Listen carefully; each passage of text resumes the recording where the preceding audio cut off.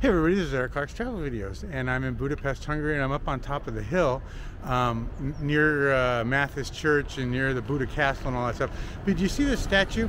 I've taken pictures of it before and shared it on Facebook, but I've never really did a video on it.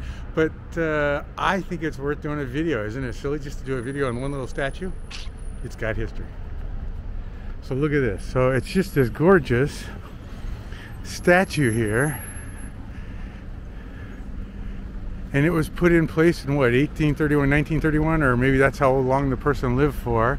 But it's this gorgeous little statue in this cute little square in front of this incredible church. But that's not the neat part about this place. The neat thing about this statue is over here.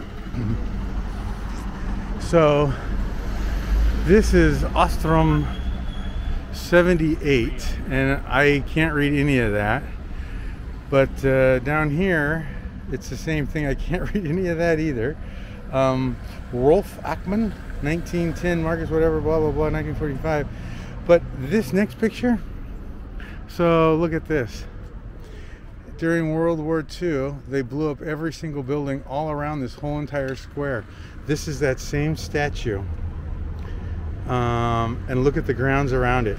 They hit everything. The building is destroyed around it. The church was destroyed. Everything was just leveled. I went and looked around on the web and found some more information about it. But yeah, that little statue stayed alive the whole entire time. Can you imagine that? Look at the building behind it. They redid that building, and you can see the door here and the arch and that little reef thing, and it's still intact right there. But that door was gone, but that whole roof was gone. This whole square was demolished, and that's what's left is that little statue. I think it's pretty amazing. It's worth, just if you're walking by, just to recognize what it's really representing, that even a flower can grow when there's total devastation.